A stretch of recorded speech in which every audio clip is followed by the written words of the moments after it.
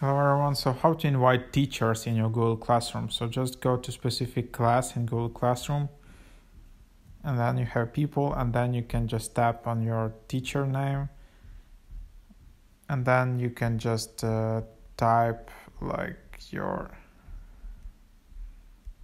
like teacher email, whatever,